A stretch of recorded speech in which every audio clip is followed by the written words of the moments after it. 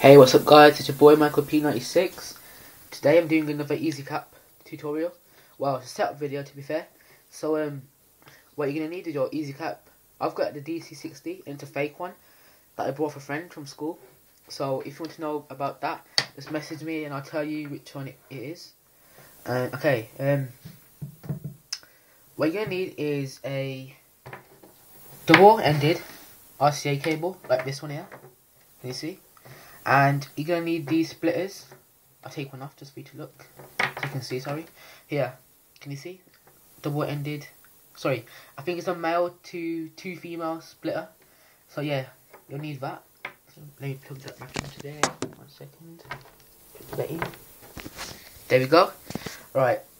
This is for composite, and I'll do the S-video tutorial later on in this video. So, you know, guys, stay tuned, and I'll put a timestamp thing in the annotations and in the description. So, you know, just click on that if you want to do see the S-video tutorial. Alright then guys, okay, so now you've got this and your splitters. You're going to need your PS3 cable. So, you get your PS3 cable like this, and you plug the colours into the splitter like this. I'll show you. Second guys, let me just stand that up. Right, so red to red, yellow to yellow, and white to white. There we go. Okay. Now that's done. It looks a bit messy guys because it's a bit tangled up. But when you guys do it, make sure you take care and it looks like tidy, because otherwise it looks a bit scruffy. So then, now that everything's plugged in, so you've got your PS3 cable, plug into all three sockets, the composite one, like this. And you've got the splitters and you've got a double-ended RCA. So the double-ended RCA cable now goes into your television. I've got a crappy television and it's only got 2 ports and 1 speaker. So I have to plug it into there like this. And you'll hear a nasty buzzing sound guys, but just ignore it. There we go. And can you see I've got a picture on my television now. Alright then guys, this part is going to be about the... Let me disassemble all this stuff first quickly.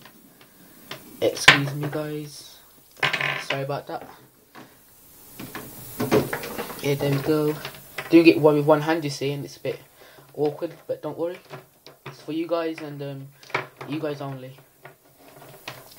Almost done. There we go. You can move that double-ended RCA cable out the way now. And these splitters, you don't need them for the S-video part, so I'll put them away. Put them in my pocket actually. There we go.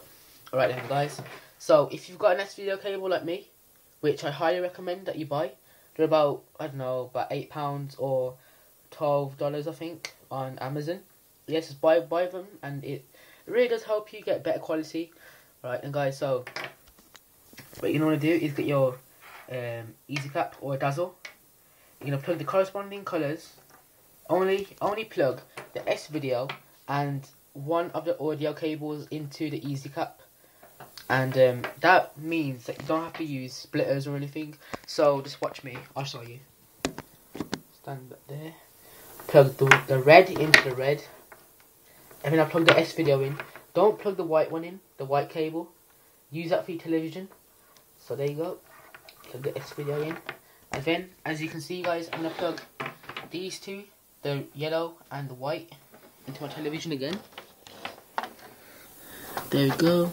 And right there as well. So guys, your Easycap should look like this. You've got the 2 of the colours, white and yellow, into the television, the audio and video. And then you've got one audio cable, the right audio track going to the Easycap. And then you've got the S-video cable, which gives you the picture, going to Easycap as well. And then you plug this into your laptop or computer, whatever you've got, and then you start recording. And if you want me to make a voice tutorial on my Easycap setup for you guys, and then you know, comment in the section below. Rate, comment, subscribe guys, and yeah, thanks for supporting me, and thank you for partnership. Peace.